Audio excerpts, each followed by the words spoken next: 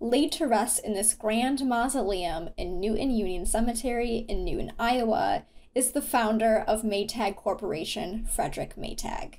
Founded in 1893 by Maytag and three partners, by 1902, the company was the largest manufacturer of farm feeder attachments in the world. Oh, did I forget to mention that they didn't start out building household appliances? It wasn't actually until 1907 that they built their first clothes washer. In 1911, Maytag produced their first electric clothes washer, and in the mid-1920s, after the huge success of their gyrofoam washer, they stopped making farm equipment altogether and focused on washers.